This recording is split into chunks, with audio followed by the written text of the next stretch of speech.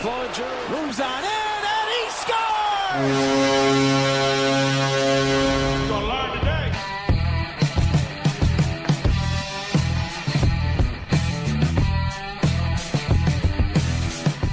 Hello, boys and girls, and welcome to the 30th episode of the Pod Street Bullies. Folks, I am Derek. And I am John. What's going on, everybody? And we're back after a longer than normal break, but regardless. Yeah, back from the woods, man. Back from the woods. John here went off the grid for a bit, and I couldn't even reach him. I was worried. It's like, I'm going to have to do this by myself, and I'm not the entertaining part of this, so I'm glad he's back. Dude, I was getting a little worried I wasn't going to make it back. We go up to the Adirondack Mountains every year. We go to this little town called Lake Luzerne, which is just outside of Lake George. I know you PA folk might not know what I'm talking about. Don't you slander us good old PA folks. Do you know what I'm talking about? Have you ever heard of Lake George or anything like that? I've heard of the Adirondacks, like the Phantoms, the Adirondack Phantoms, right? Well, yeah, so it's all, it's all like woodlands up there. But Lake Luzerne is a smaller town, and that's why we stay there, because it's less money. Typically, we stay in a hotel, but this time we decided to go Airbnb. Oh, yeah. Do you ever do one of those? No, my wife has. She actually Airbnb'd she stayed in Greece with like a bunch of her friends and loved it. Oh, well, we Airbnb'd a house, right? Mm-hmm. And like the house was really nice. I mean, except for that it was like a rundown cabin type look. But if you're into that, it was nice. But it was run by some artist lady. And there were all these nice little paintings and things. But in the description, right, it says 2 bedrooms and a screened-in porch. Beautiful, because we had 1 bedroom for Reagan, 1 big bedroom for myself, my wife, and my dog. And then screened-in porch in the Adirondacks. That's beautiful. Oh, yeah. One little problem. Uh-oh. The screened-in porch was the 2nd bedroom. Oh. There was an actual 2nd bedroom, but it was storage. They had just like junk in it. And they didn't tell you about that? No. Oy. Yeah. Because technically they're not wrong. Technically there are 2 bedrooms. Yeah, well, technically. Shut up, Carl.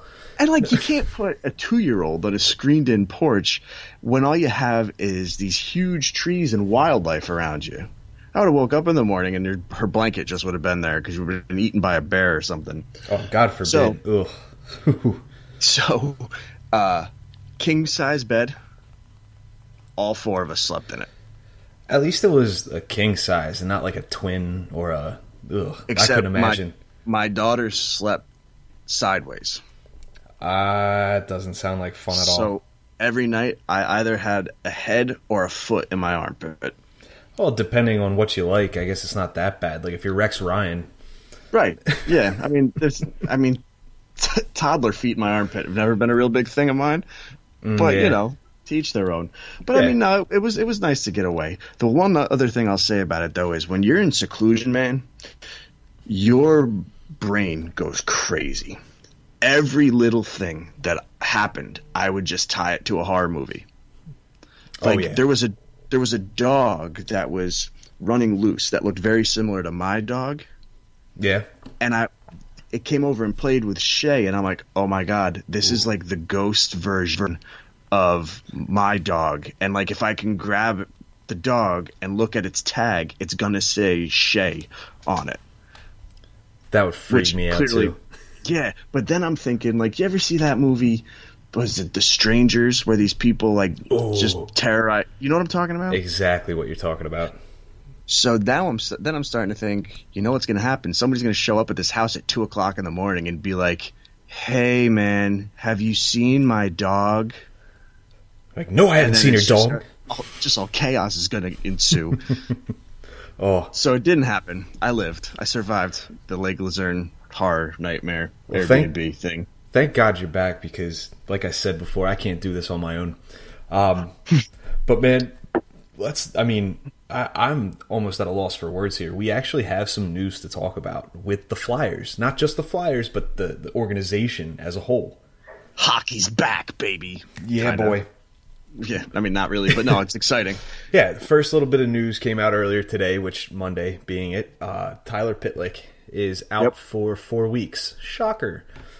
Yeah. It was a wrist, right? Yeah, wrist injury, and it puts him out for the beginning of training camp. He presumably will be back for the beginning of the season, but maybe somebody puts a good impression and on the coaches and takes his spot. What do you think? Yeah, but, I mean, I don't really know if he's out long enough. I mean, if they're making him a part of this team, I don't really think he's going to be out long enough for them to be like, oh, somebody's going to take over. Like, we're talking some of training camp, right? Yeah. And then when he plays in the preseason, and if he's playing a little off, they're just like, well, he's recovering from an injury. Yeah. So I think unless he re-injures it, we don't really have to worry too much. I mean, I wouldn't be worried either way. I mean, we're talking about Tyler Pitlick here, but I don't think anybody's going to come in and just replace him because of the injury. No, yeah, I think his roster spot is safe unless, like you said, if something happens and he keeps re-injuring that. And, right. Who knows? We'll see. But the second bit of news we have comes from one of the prospects that we love talking about. Mr. Jay O'Brien is now the alternate captain for the Penticton V's of the BCHL. One of the alternate captains. Yeah, that was just announced a few hours ago. I mean, I think it's great for him. He is in a league that I think is a little bit below him. He needs to rebuild confidence after a rough year with Providence last year. So, this puts him in a leadership role in a league that he should dominate. Absolutely.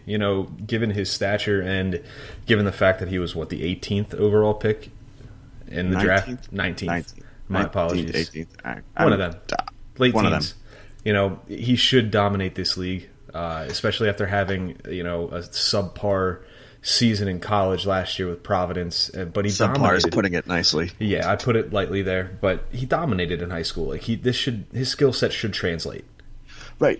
I think my biggest concern with O'Brien, this is complete speculation. I know nothing about his personal character. This is all just speculation. I just worry that he only does well in situations where he's comfortable or where he's already going to succeed. Like, he doesn't like that climb, Yeah, it's not necessarily a trait that I'd fall in love with. I'm not crazy about that. Right. I mean, because if he dominates in the BCHL and he's an alternate captain, he's going to feel great again. But then what happens if he goes back to college the next year and he struggles a little bit? Is it just going to be this constant, back and forth and, oh, no, this isn't working, this isn't the right setting for me type thing? Yeah. Hopefully that's not the case. You're right. And he's going to struggle at, the next level when he takes that next step, whether it's from the BCHL to college, whether it's from college to the AHL, whatever it may be. You're going to struggle. Every NHL player struggles at some point in their career, and it's just a matter of how he adapts to that next step. I mean, especially because he was drafted as almost a project. Oh, absolutely. I mean, that's what happens with projects. You need to work at them. Yeah, and I think, if he just stays the course, adapts well enough, I think he'll be a solid NHL contributor. I couldn't tell you what level. I'm not a very good prognosticator, but you know, I think I'm hoping he will be able to take his skill set to the next level, translate it well enough that he'll be successful. Definitely. But anyway, congrats, O'Brien. It's great to take a leadership role. Now, kill it. Good to hear. Yep. With that being said, we get to what we all have been dying to talk about, especially me, because I've been ringing John's ear off talking about how excited I am with this. Folks, there is a problem. And the problem is that the Flyers haven't re-signed Travis Konecny or Ivan Provorov yet. And we're going to talk about it for the next half hour. I mean, it's every team's problem, though. I mean, not Travis Konecny and Ivan Provorov, but, I mean, is the only restricted free agent, like big name restricted free agent to sign Aho at this point? Aho's re-signed. Colin White just re-signed the other day. Right. Let's see here. I had some notes. They'll come to me later. Kasperi Kapanen. Kapanen, Andreas Janssen as well with the Maple Leafs. But I said names. I said big names, not just anybody. Big names as in like Mitch Marner, Mikko Rantanen, Brady Tkachuk. None of them have re-signed yet. And it's a stagnant market with forwards and defensemen at this point. But first, we want to touch on Travis Konecny. Yep. And news broke, this was, I believe, late last week. We had a tweet from Jason Martinez, who's very close with the team, and he says that a deal apparently is very close with Konecny, citing that it's likely a bridge deal, about 2 to 3 years, around $4.5 million per year, which is good news. Yeah, I think that's great for the team and for Konecny. Absolutely. It puts them in a spot where they're still saving money this year to spend on Provorov, who could end up likely being a pretty expensive contract. We'll get to that in a minute. Exactly. But it also doesn't appear, which I'm encouraged by, it doesn't appear that Konechny's going to wait until the market settles with guys like Rantanen, Marner, Tkachuk, Point, Laine, Besser, even Kyle Connor. He's not on the level of any of those guys, though. Exactly. He's kind of that second tier, right? Which bodes well for the Flyers because they're not going to have to shell out big bucks for him. Yeah, and Flyers fans need to recognize that. Like, we hold Travis Konecny in very high regard, and I think the NHL views him as a good player, but they certainly don't put him in that upper echelon. You're right. And it appears as though Philadelphia is going to help kind of set the market to a lesser extent, I should say. Ottawa had their part with the Colin White deal. He signed for 6 years, $28.5 million, $4.75 per. His stats are better than Travis Konechny's, so I don't expect Konechny to sign for that, and it might bode well for the Flyers in that regard. But, hey, I don't want to call you wrong or anything like that, but his stats are better. Was I looking at the right Colin White? Colin White with Ottawa, yeah. I believe so. All right, so let me lay it on you here. Okay. So Travis Konechny, year 1, 28 points in 70 games. Colin White in year 1, 2 games played, no points. Do you really count that as a year, though, if it was only 2 games? Well, no, but I'm just saying they both have 3 bars on the hockeyreference.com. Well, what's this last season for him? That's what I want to know. Just shut up and listen to me for a second, will you? Oh, you're killing me. You get back from vacation, you're like Mr. Big Shot here. Just let's go. I'm always Mr. Big Shot.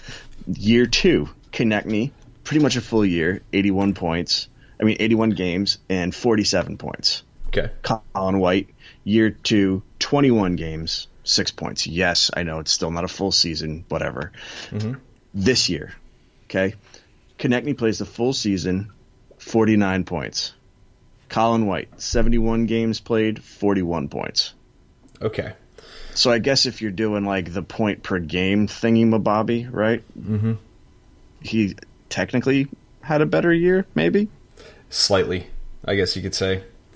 Yeah, but there's nothing about Colin White, at least on the stat sheet, and I don't really watch too much Ottawa games because why? Yeah. That there's nothing that says he's better than Konechny.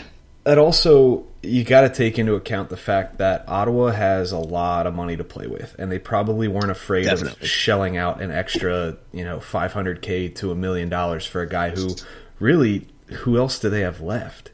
No, that's a great point. They have money to play with. Yeah, whereas Philadelphia doesn't. And if Travis Konechny wants to be a part of the Flyers, which all signs have pointed towards that, right. I'm not saying it's going to be a hometown discount, but maybe a slightly less than what he could have gotten if he reached the open market. Yeah, and the thing is, too, is these bridge deals are in. Oh, yeah. Like, players realize now that if they take a bridge deal, they can possibly cash in twice. Instead of taking that, if you look at like John Tavares, who took a longer contract, his first contract, and got underpaid, and now he's only getting one big payday. Mm-hmm. Yeah. And now, teams like the Flyers or anybody else, they don't have to shell out 8 years and then cringe when the bottom half of that contract comes along, and they're like, oh no, you're 32 and we have 4 more years to pay you. Oh yeah, like I'm assuming the Kevin Hayes deal might turn out. Right, exactly. Like many are assuming, I've heard. Right. But right. When it comes to Konechny too, there were some comparable contracts being signed. We talked about Kapanen and Janssen.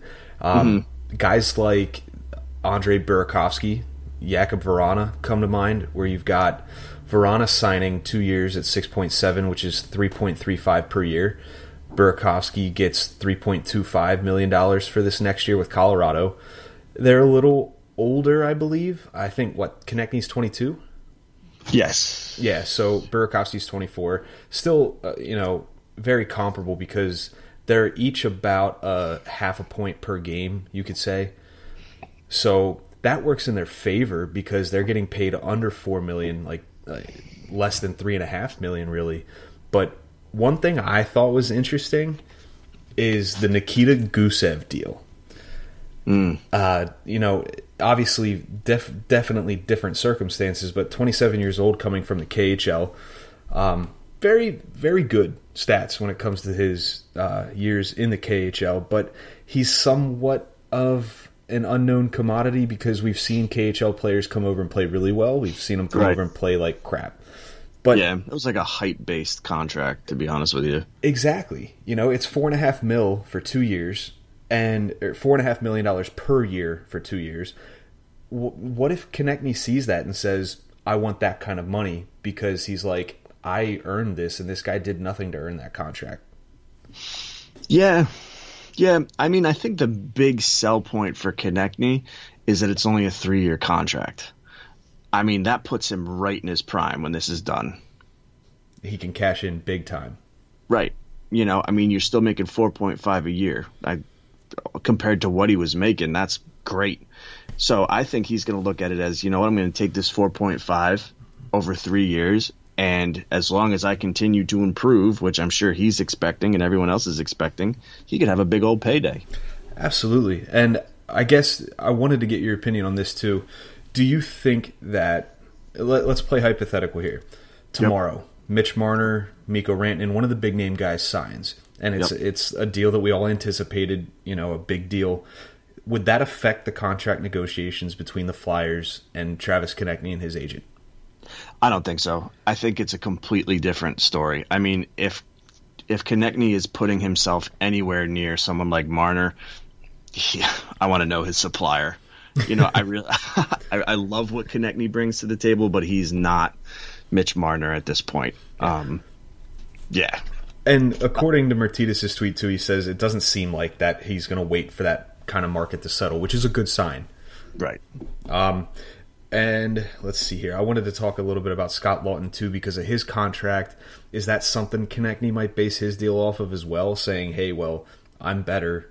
I should get more money than what he's making, which is 2.3 a year." Well, yeah, but he would be. I mean, I think that there's a substantial difference between 2.3 and 4.5. Oh yeah. I mean, I think that there's going to be enough of a difference there for Konechny to feel like the team. Why can't I think of the word? Values him. Values him. There it is. Values him more. It would make sense because, let's be honest, to this point in Scott Laughton's career, I'm not going to tag him with the disappointment tag here, but for a first-round pick, he hasn't produced like we would like him to. Right. Yeah, he's a fourth liner. Yeah, and nothing wrong with that. Every team needs him. Yeah.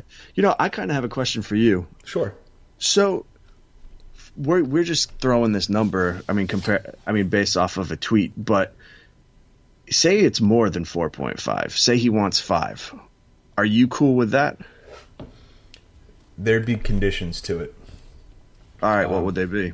If Provorov would sign a bridge deal, because you still need but you would need some money left over in case someone goes down during the season, trades happen, things like that. I wouldn't be to the point where I would gripe about it and say, no, 5's ridiculous. I'm going to stop rooting for the team. I'm going to go on this podcast and have a 3-hour rant and just yell and scream into this microphone. But I'm not going to be too upset. But it's a little more than I would like. Right. If he signs 5, I would want him for longer term. Oh, absolutely. Maybe a 5x5. That way he can still get another contract. But yeah, if I have to give him $5 million, I would want a little bit more time with him. Like maybe similar to a Couturier contract and what he signed a couple years ago. Because Hextall really, thank you, Ron. Yeah, from the bottom of my heart, thank you. So if we're going to cap off, I guess, is there anything else you'd like to touch on before I ask the question that I wanted to ask you to end the segment here? No, I have nothing else. All right, so let's say it doesn't work out. Travis Konecny says, you know what? I don't want to play for any kind of money you're going to offer me or whatever money they had already offered him. And he's like, I'm just going to wait this year out. What is the contingency plan that the Flyers would have to help ease that pain? Man, I don't really think there's a pleasant contingency plan. I think you're going to have to bump somebody up to that top six, maybe like Lindblom. So it's an internal fix. Yeah, I mean, I don't think you're going to be able to trade Konecny for equal value because teams are going to look at it as, you know what, he's not playing for you guys, so you're going to just want to get something out of the deal. Like, I don't even think they'd get a great draft pick out of it. Now, what if you package him with a first-round pick and try to get somebody that can contribute? Yeah, I just worry that it's too close to the beginning of the season for teams to go and make a big move like that. Agreed. At this point, the dust's kind of settled with all that stuff. I don't think any teams are looking to really shake things up.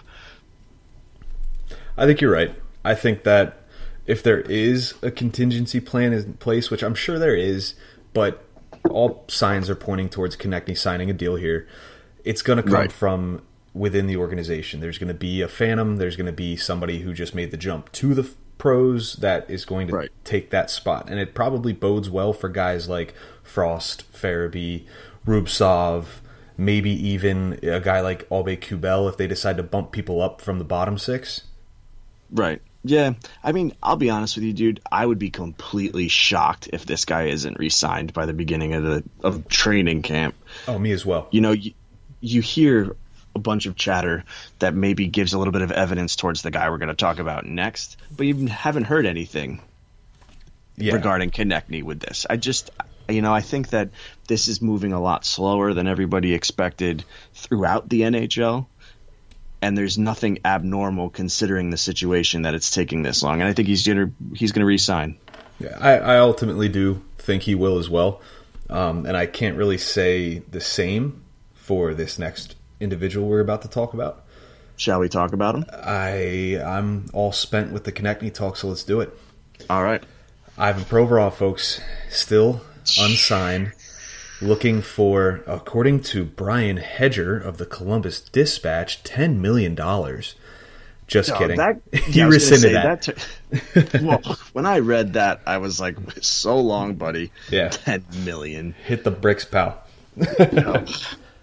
That was, when you think about it, and in any kind of business negotiation, you always want to start high with your offer, and I get that, but good God, $10 million for a guy who's played, obviously, 3 full seasons, which is great, but he had a contract year this year and just didn't play well. No, he didn't. Now, how much can you attribute that to him or his surrounding cast as well, though? Yeah, I mean, it's really tough to tell, right? I mean, they didn't have a good year. The defense kind of stunk. So I'm sure some of it had to do with that. But also, if you just look back at his individual play, it was an off year. It was. Like, homeboy struggled. It was a very rough time for Provorov. And it was a rough time for the entire team, let's be honest. But 7 goals, 19 assists, 26 points. And it's just point production. We're talking defenseman here. But you also look at the fact that he only had 16 takeaways.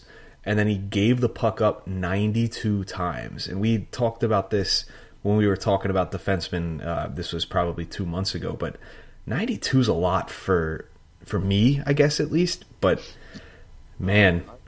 And his Corsi 4 percentage stinks, too. Really? Yeah. I mean, I don't really know a whole lot. I know it has to do with possession, but if it's under 50%, it's not a good thing, and his was 47.5. Yeah, so not a ton below 50, but still not a good sign that it's below 50. Right. The thing is with him, though, this is still just his 3rd year. I mean, and we were just ready to crown this guy our number one defenseman and say he was going to be the greatest thing ever from that point on. Oh, yeah. He's going to take some time. We just need Provorov and Provorov's camp to understand that he is not, this bona fide number one defenseman, and that if we're going to be patient with him, then they also need to be like, all right, you know what? Let's come back down to reality and do a bridge deal. Yeah, it's I'll quote Bill Parcells here because being a Cowboys fan, I'm all too familiar with this guy, but they got the anointing oil out too early on this guy. Oh, for sure. Not to say Provorov can't turn into that franchise defenseman we've so longed for, but it's still very early. Guys like that, sometimes they take some time to develop, and if it takes some time, so be it. But right. I mean, he's in a good place. It's just he's not fully there yet, and I think that he wants to be paid like he is. And I get it, because he's being treated as the number one defenseman. His average time on ice over these past 3 seasons, has been 23 3/4 minutes, which is like that for a kid that age, and for his first 3 years, that's pretty impressive, I guess, if you want to put it that way. Yeah, but also the same thing could be said that you mentioned earlier. It's also because of the cast of characters around him. You're right. You're pairing him with Travis Sanheim, who may not be ready to take over a top pairing role with the team. And then you look at his backup, the most consistent defenseman last year was Radko Gudas, and he's gone. Right. So he played not necessarily paired with guys, but like Brandon Manning, and it was ugly. It wasn't the greatest. Right. Now, of defensemen that are kind of in his tier, has anybody else re-signed? No one has re-signed yet. We could look at guys like Anthony DeAngelo. We could look at guys like Neil Pionk and Jacob Trouba. But Trouba, he's got 6 pro seasons under his belt, and he just signed his 3rd contract, including entry level. So that's not a great comparison. Pionk even is kind of, he's like Konecny. He's that second tier. Right. And even Carlo, he hasn't re-signed yet. DeAngelo, he hasn't re-signed yet either. Those guys are the second tier, the Travis Konecnys of the defensemen, I guess you could say. Yeah, so I mean, you're thinking Provorov, Werenski, and Charlie McAvoy. I mean, I know some people would say Charlie McAvoy is way above the two of those, but I disagree. I don't like that. I think it's Werenski's the best. I got right now. All things considered, I think Zach Werenski is the top of this RFA class for defensemen. The stats say so. The fact that he's got a great pairing with Seth Jones in Columbus. Mm-hmm. And that helps immensely, don't get me wrong. But that Werenski's the guy. And I think that you look at right now, obviously, with those guys not being signed, the market's not set. So how, you don't want to leave money on the table if you're Provorov and his agent. You want to wait for a deal to get by. But there's some talk, and I was scouring the web today for Columbus and Boston news.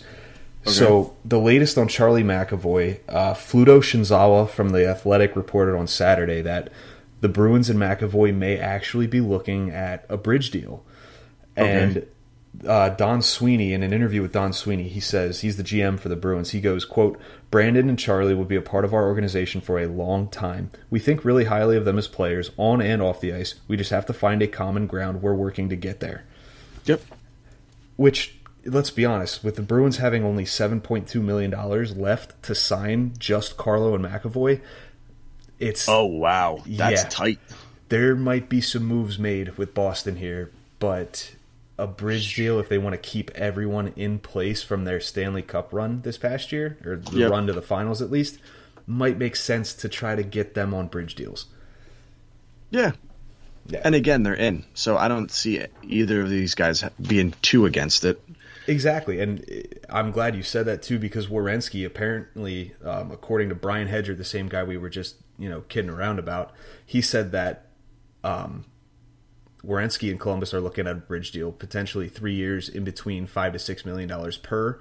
It would allow, which is good for Werenski too, and the Blue Jackets. Really, it's a mutual good thing. Right. Columbus could retain his rights when it expires, so he still remains an RFA, but Werenski's arbitration eligible, which I think the same thing would remain for Provorov if that happened. Yeah, I'm assuming. I don't know. But I actually I was thinking about the bridge deal and Provorov, and I was wondering maybe he doesn't want it because he's afraid that this year might, like what happened this past year, might continue. Like this becomes the norm. Yeah, and then his value drops significantly. So maybe he's hesitant because if I go and put in a 3-year bridge deal, yeah, I might turn things around and I might kill it. But at the same time, I might not. This might be the new Ivan Provorov. I mean, you got to remember, he's still 22. He's going to have these kind of thoughts in his head. I'm 30 and I still have these kind of thoughts in my head. So what if he then goes, nuh-uh, I need to be signed long term and I need to be sitting pretty with money just in case this happens. That's great. I applaud him for trying to milk this situation and get the most out of it. But we've seen far too often players get paid on past performances. Yep. And not live up to it. Yep. And if the Flyers think that Provorov's trajectory is heading towards him being our franchise defenseman, I think he should get paid that way. I think he should. But it's early. He's young. We don't know. Like you said, he could end up being a flop, essentially. Right. Is this a risk they're willing to take? What are you comfortable giving him? That's so difficult for me to answer. All right. I mean, the money's tough, but, what kind of term? I would love to lock him up, honestly, because I do think that he's going to turn it around. He just needs that strong supporting cast like guys like McAvoy and Werenski have in their respective teams. Yeah, the problem with me, Derek, is if I'm going to lock him up long term, I don't want to pay him more than 7. That's fair. I like that number. He probably doesn't. No, of course he doesn't, because if he wants to get $8 million a year, he's going to look at 7 and be like, good one, you know? See, and then 8x8 to me is when I start to cringe a little bit. For some reason, 7 is just like a tier below that where I could be like, all right, if he turns out to just be like a second pairing guy, fine. This whole situation to me, if we're going to include what's happening with McAvoy, Werenski, I really just think that if these bridge deals happen with the other two, Konecny's got to sign one. But if he doesn't, it actually might bode well for the Flyers because he sees... Did you mean Provorov, buddy? Yeah, I meant Provorov. All right, you said Konecny. I'm sorry, yeah, my apologies. Long day at work, but... That's all right, bud. Anyways, if Werenski and McAvoy sign these bridge deals, it might bode well for the Flyers in the long run because then if Provorov still wants that long-term deal, you can say, listen, that's great, but look at what your compadres over here are making now. One's making 5, one's making 6, one's making 4, whatever the number may be. Okay, you want 8 years? I'm going to offer you 6.5. And if we could get him on an 8-year, $6.5 million deal, boom. Phenomenal. Yep. Don't think it's likely, but hey. Yeah, I feel like he doesn't have as much of a leg to stand on as he's standing on. No, he had a bad contract year. That's my... Yeah. I've heard other people discussing it and sticking to the contract year argument, which I agree with. I don't think that this year is remnant of what he is, but the fact remains that it was a bad year. And guess what, bud? Your contract's up. Now we're going to pay you accordingly. Exactly. I mean, you have to pay based on what you've seen. And this most recent year, and we can only base it off of 3 of them, this most recent year did not bode well. Yeah, and you look at the situations with these other teams too. Philadelphia is kind of caught somewhere in between Columbus and Boston because Boston is strapped. They don't have a ton of money to play with, and they've got 2 guys to sign just on their blue line. I think they're the only 2 left. Werenski, the only person left for Columbus, and Columbus has $15.7 million. What if Jarmo Kekalainen goes, screw everybody else, I'm just going to blow this market up to screw over Philadelphia and Boston because they're Eastern Conference foes? Why not? Well, the thing is, I mean, that sounds great if we're playing video games, but at the same time, like, the other reason that I think this is maybe Philadelphia is having a hard time is because you have to think ahead. Like, you always are going to have to pay more people. And further down the road, whether it be next year or the year after, there are other people that are going to need to be signed. I mean, we drafted a ton of great players. Well, eventually they're going to need contracts. So Philadelphia needs to put themselves in a position where they're not strapped, and they're able to make some moves and decide to let people go without having to take a big hit. So if you give Provorov a bridge deal and you give Konecny a bridge deal, then by the time it's time to pay them the big bucks, you can kind of assess, all right, are they worth this considering what we have coming now? Or should we put that money somewhere else? I kind of feel like bridge deals just pass the buck. It's like, you and I, let's say, okay, hey, your wife comes to you, my wife comes to me and says, listen, this needs fixed. It doesn't need fixed right now, but it needs fixed in the near future. Okay, yeah, I'll do it tomorrow. She tomorrow ain't coming to me. Well, my wife would, and she would go, okay, fix it. I'll be like, okay, I'll do it tomorrow. Okay, a little bit of leniency there. Next day comes, okay, Derek, this really needs fixed, and you didn't do it yesterday. You said you'd do it today. Babe, I'm swamped. I got stuff to do. I'll do it tomorrow. Just keep putting it off and putting it off and putting it off. Right. You're going to have to pay these guys if you want them to be a part of your franchise. So yeah, but there's a question mark with Provorov, and I don't want to sound too dramatic because I don't mean to, and I think that he's going to turn out to be a great player. But there's a question mark here, okay? We keep saying he had a rough year. You're not going to pay this guy like you would if he had a fantastic year. You can't. That would be foolish. But wasn't there a question mark also when they signed Couturier to the extension? Because to that point, he hadn't put up more than, 40, 50 points a year and was considered mainly a defensive defenseman or defensive center. Yeah, but we weren't able to talk about that on the podcast, so I didn't think about it like that. Oh, well, here I am expanding your mind. Well, I want you to expand my mind. I want to talk about Provorov, not Konecny. Well, but, no, I'm not talking Konecny. I'm talking Couturier. Whatever. You know what I'm... God. But in all seriousness, though, do you understand where I'm coming from here? I absolutely do, yeah. There's two main sides to this, and I think we're standing on each side. Right. I can at least understand. I'd love them to maybe meet somewhere in the middle. Like, do 5 years. Yeah. Why not? Now, it comes into effect that...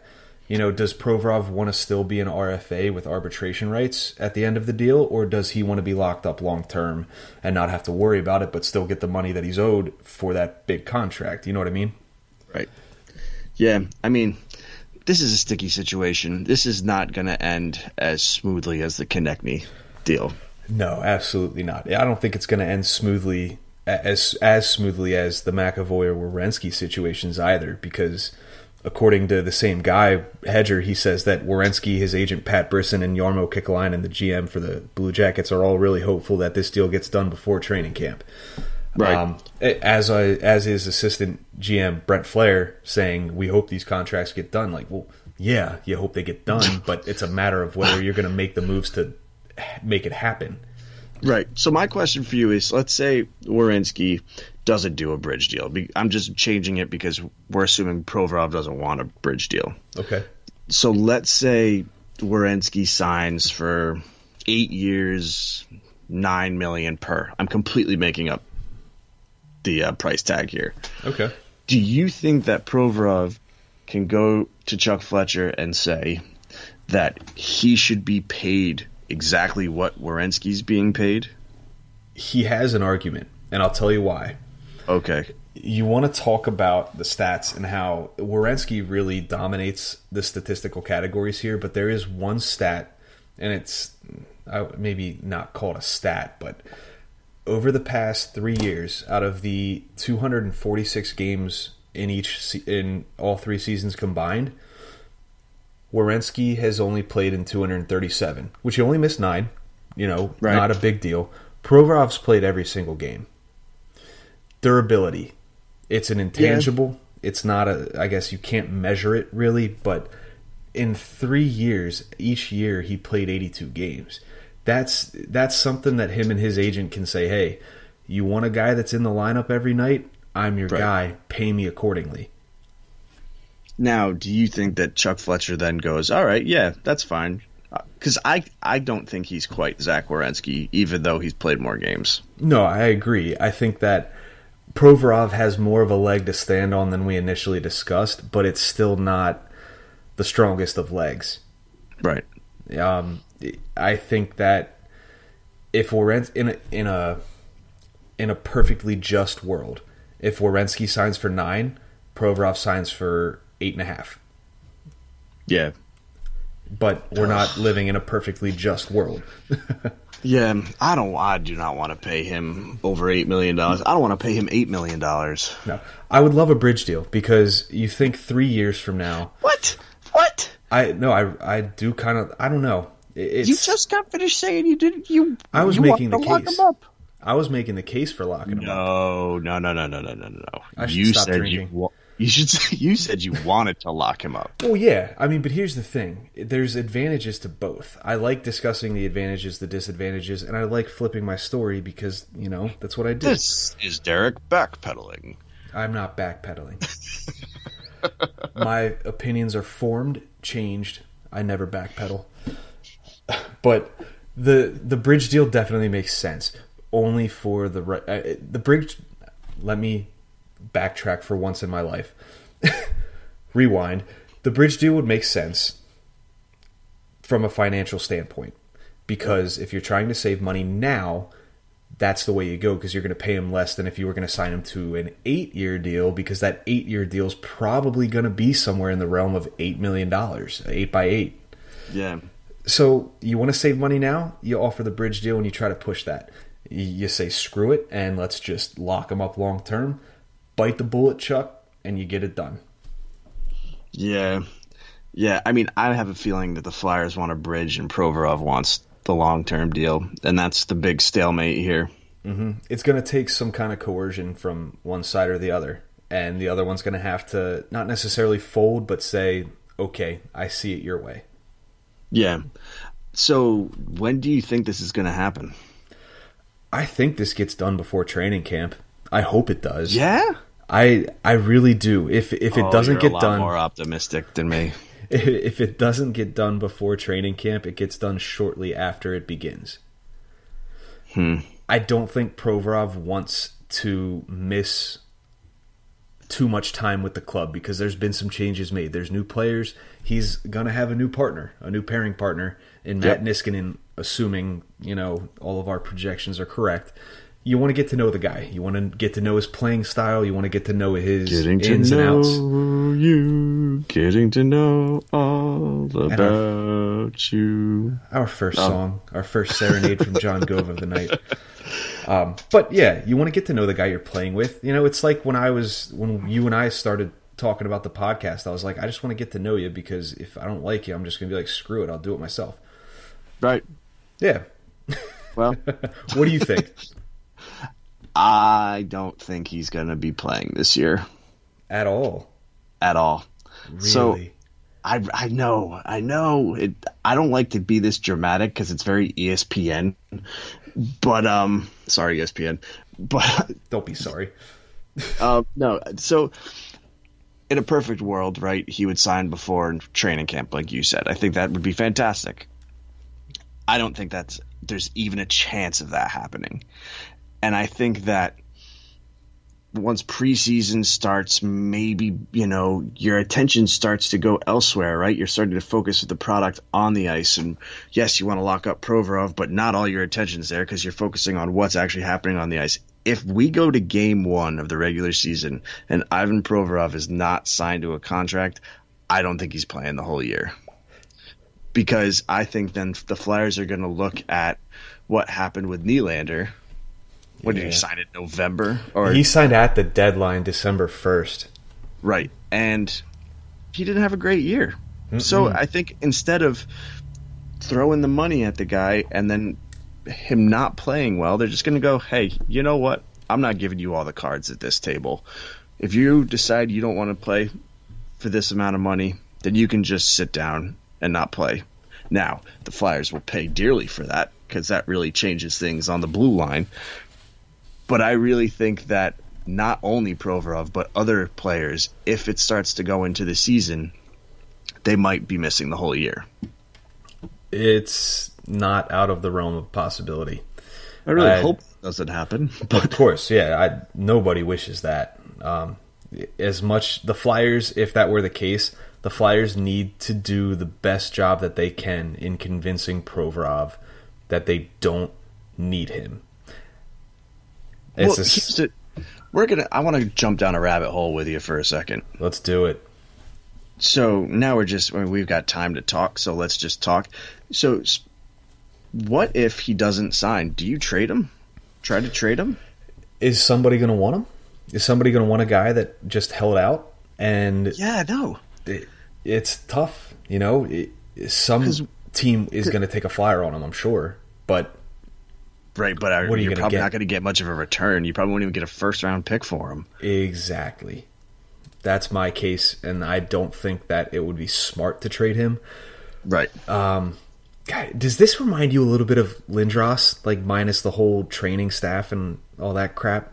Well, I mean, Lindros is a little bit more of a prima donna. I think we're all painting Provorov as a prima donna, but we really don't know what's going on behind the scenes. Like Eric Lindros was a prima donna.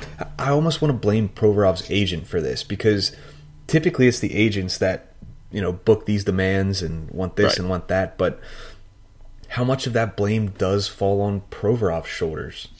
Yeah, that's tough too, right? I mean, it is essentially the agent, and it's the agent telling him, hey man, this is what you're worth. If you accept anything less than this, you're a fool. Yeah.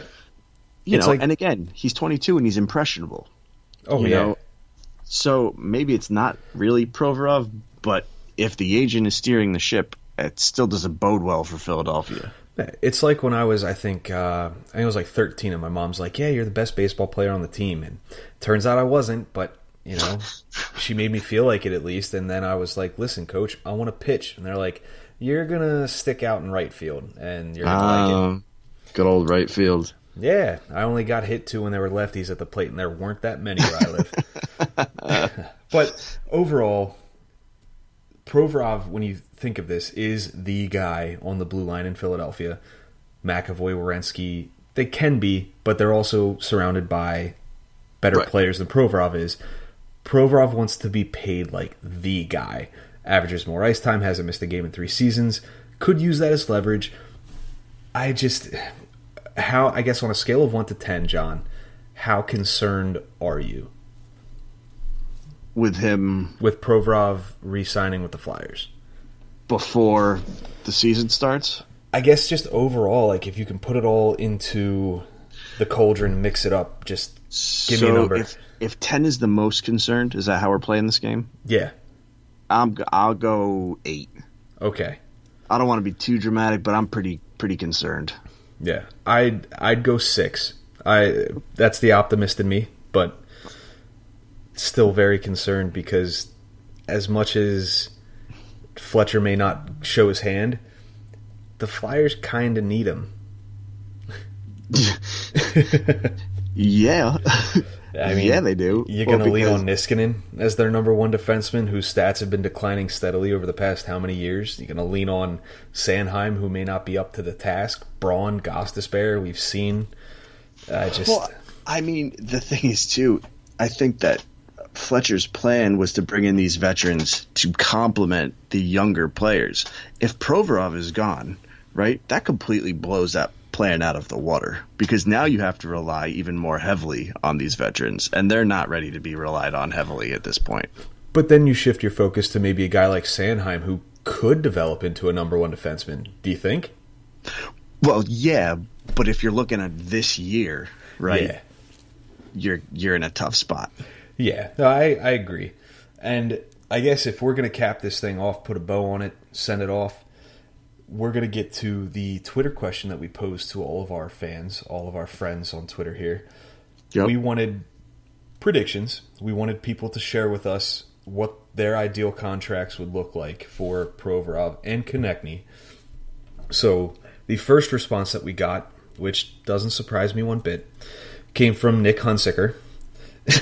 who said 2 years, $2.5 million for TK. I'm assuming annually because there's no way in hell we'd ever pay Konecny $1.25 million per year.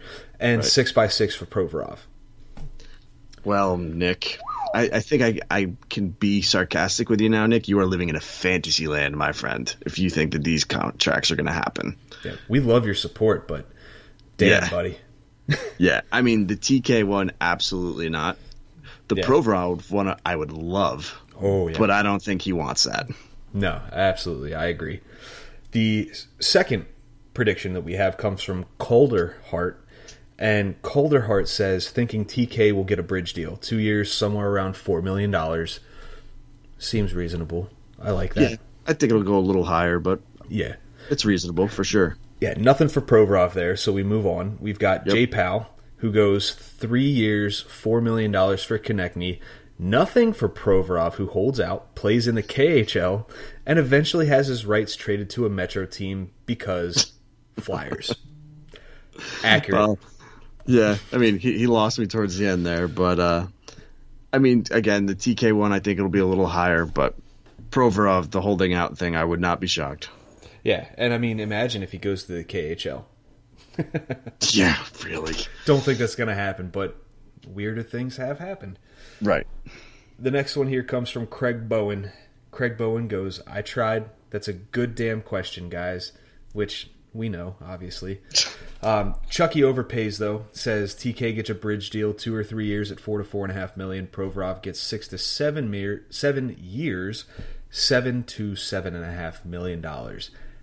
I like those numbers. I think those are very realistic. I don't think that that's overpaying, especially for TK. Yeah. I mean, Provorov, the argument could be made that it's overpaying, but considering how this situation is going, I think we'd be all right with that deal. Yeah, that deal definitely sounds better than a lot of the numbers we've seen floating around the Twitterverse here. The next one comes from our numbers guy, Connor Bolgard. And he says 8 years, $7.25 million per for Provorov, 2 years for Konecny at $4.25 million. Another pretty realistic one. Yep. Yeah, I think they're fine. Yeah. So, Connor, you're going to have to get back to us on what the implications on the cap is and how many dollars we have left to spend after those deals. But we'll touch on that in the next episode. Anyways, we've got Nat Marlowe. He goes, prediction, top is TK, bottom is Provi. Anybody know Winslow from Cat Dog? Yeah. The top picture is him walking into the house from his little mouse hole. The bottom one is him walking back into that wall. Yeah, leaving. Yeah, so TK's here, Provi's gone. Don't like that. No, I mean, I think that, you know, we talk about Provorov being gone. I mean, I think that's a really extreme situation. Yeah, I think that's, you talk polar opposites, that's the one polar opposite. Yeah, definitely. Yeah. Then we move on to the next one from Shane Moon. He goes, moment bridge deal. I'm assuming he meant Konecny. Autocorrect can be a real son of a gun. I know from experience. Yep. Bridge deal, 3 years, $4.25.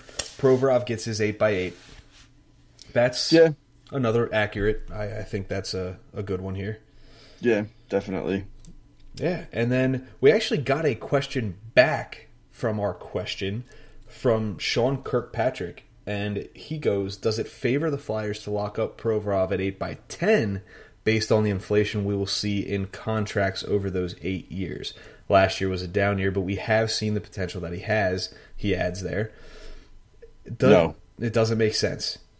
To me. I mean, you can elaborate, but that's all I have to say about that. No, I won't elaborate because I don't think it makes sense. I get the talking point there with the inflation. I understand that's a thing. Obviously, you know, if you don't understand that's a thing, you're stupid. But 8x10 just seems pretty steep considering, one, the contract year that he just had, and two, $10 million is still a lot. That's Doughty money. Doughty and Carlson. And we still, remember, we still have to pay people. Yep. You know, maybe not this year, but other people are going to be looking to get paid. It's a young team. We have a lot of guys coming up with RFAs that are going to be due big raises. Yep. Yeah. So, excuse me. I don't know if you heard that one or not. That was unprofessional. Would you burp? I did burp, yeah. Gross. I've been holding it in. Cut me a break here. Ugh. Yeah. Give me a Kit Kat. Give me a break.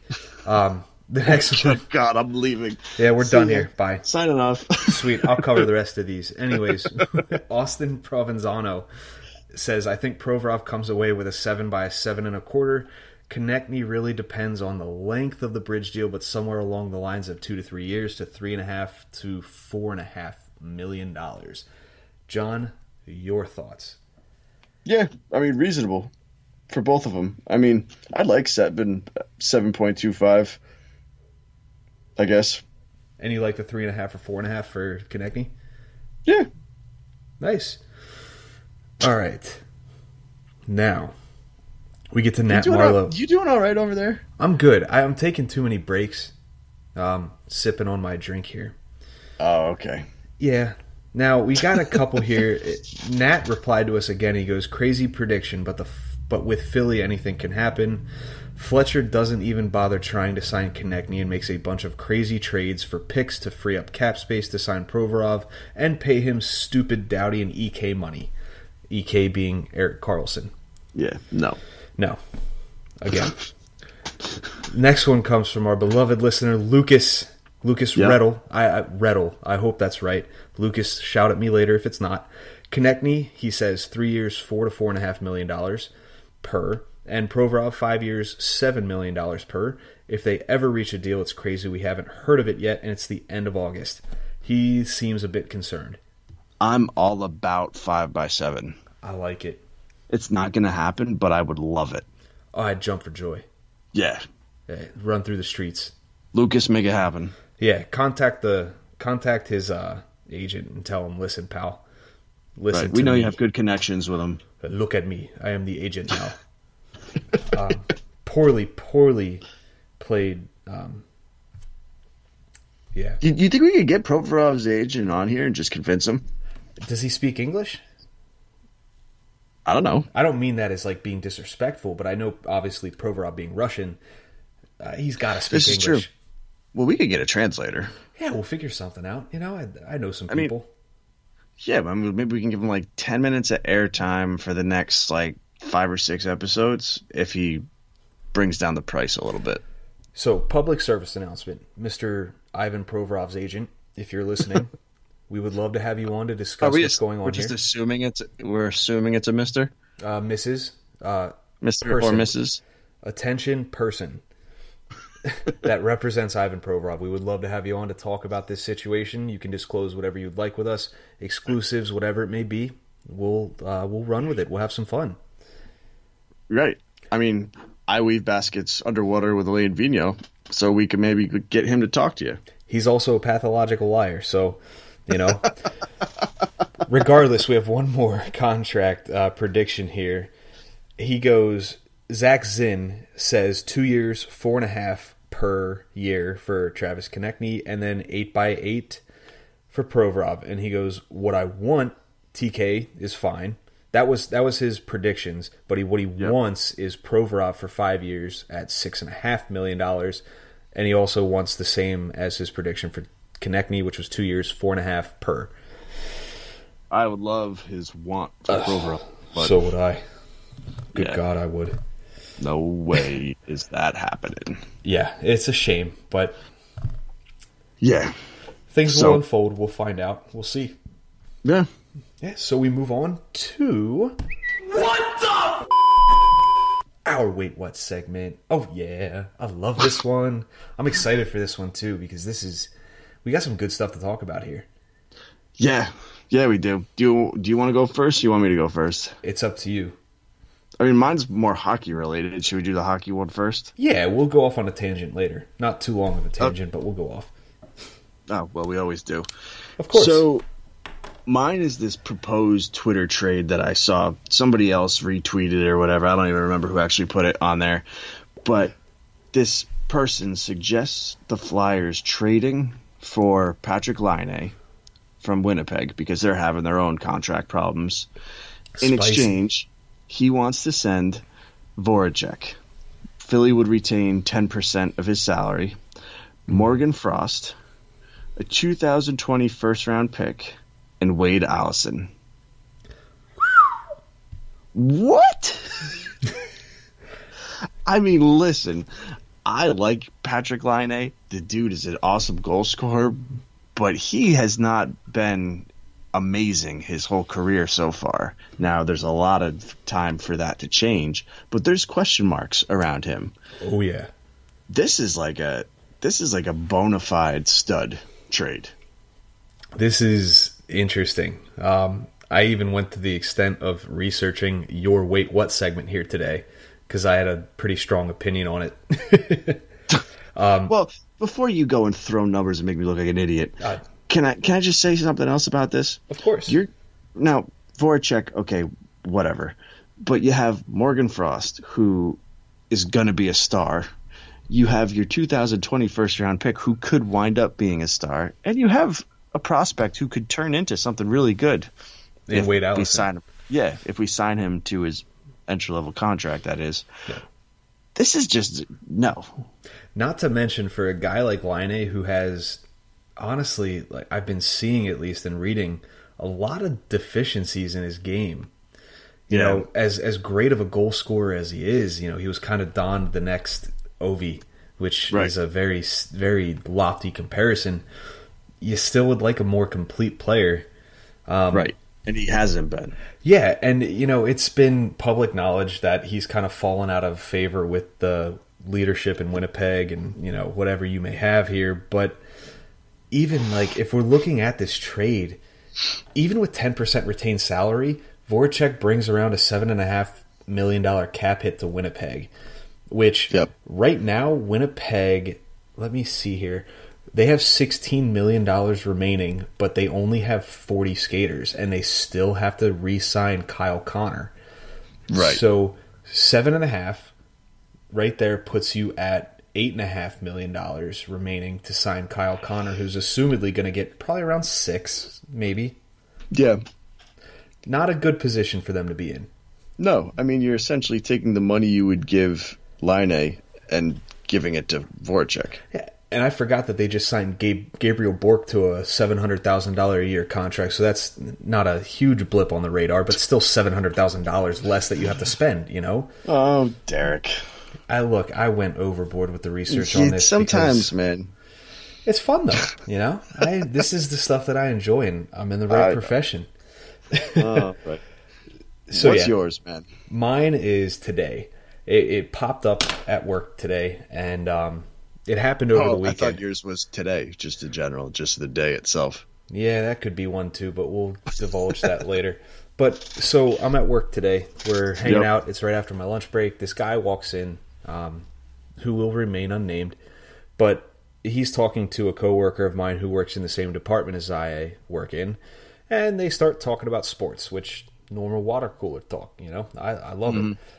Starts talking about the whole Andrew Luck situation. As many of you know, Andrew Luck retired and was very, I should say, distraught. You know, young guy, big career ahead of him, one of the best quarterbacks in the game right now.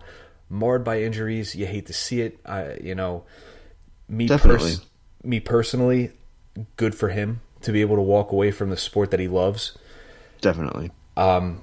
This man just went off and was almost a Doug Gottlieb rant. You know, you saw the tweet from Doug Gottlieb, you know, such a millennial thing to do. Like, right. He's an idiot. Dickwad.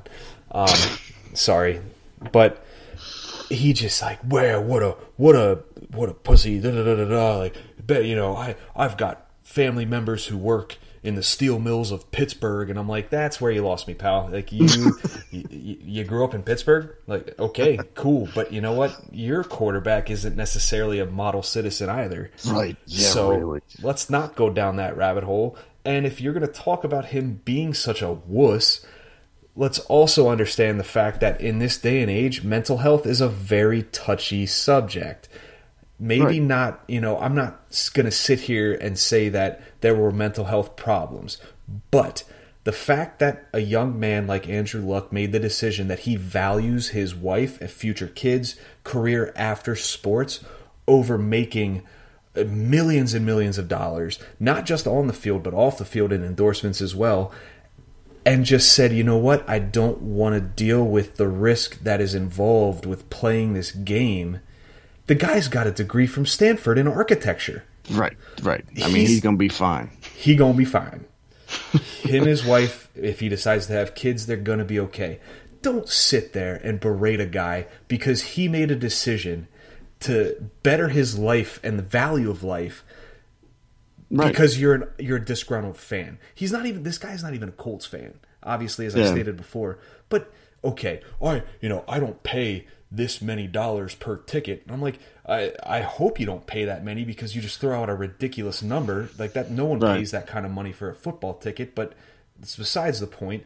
You sound like a jerk. And this is the whole, like, people want to talk about like the hockey man mentality. This is just the douchebag mentality, play the game. You get paid to play a game for a living. Like, yeah, because he's really effing good at it. Right. Really he's also good. A human being, and you know what? He sees all these other athletes dying young because of the injuries that they've sustained over the years. I don't blame him. I don't blame Andrew Luck one bit. I actually applaud that man, and thank God he took the stance that he did, saying, I value my life after this sport more than I would value it playing it for the next however many years. Good for him. Seriously. Yeah. I mean, the one thing that stunk about this situation had nothing to do with Andrew Luck. It's unfortunate that this came out like during a game. Yeah. I mean, that really stinks. Whoever leaked it, you suck. I mean, and even the reporters, too. I wish that, sometimes people in media had a little bit more of a heart and didn't really care if they were the first people to break a story. Did you see Troy Aikman lean in on Doug Gottlieb, though? No. Oh, dude. And Aikman notably retired earlier than expected because of concussion issues. Right. And he just let loose on Gottlieb and then basically was like, I guess this is what Fox Sports 1 anchors do, because obviously Aikman's a Fox guy. I'm like, I tried to put the Cowboys fan aside for a second, but I'm like, damn, Aikman, good for you, pal. Right. But yeah, mental health is not something that I like to joke about. It's not something anybody should like to joke about. This guy was smart enough to make a conscious decision saying, I don't value my quality of life as a football player more than I value it as a human being later on down the road. He wants to be able to walk around and play with his kids. You do whatever the hell you want to do, Andrew Luck. Good for you, pal. All right. And that's my rant. All right. Well, it's always good to end a hockey podcast with a little bit of football. Yeah, right. We talked about it, last week, I believe, too, right? Did we? I think so. And then we got diverted, and I was like, this is a hockey podcast. Screw that.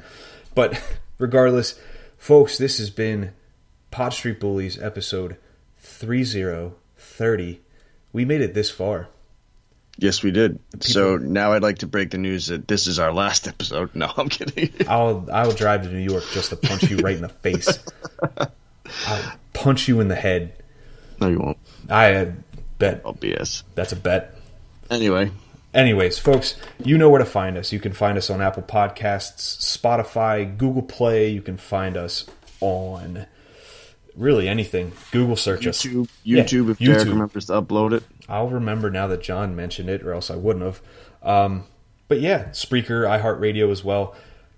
Rate us. Please tell us how much you love us. Also, hit that subscribe button, because what other hockey podcast centered around the Flyers is this entertaining? Let's be honest. None of them. Exactly. None of them. Correct answer. But as for this episode, it's over.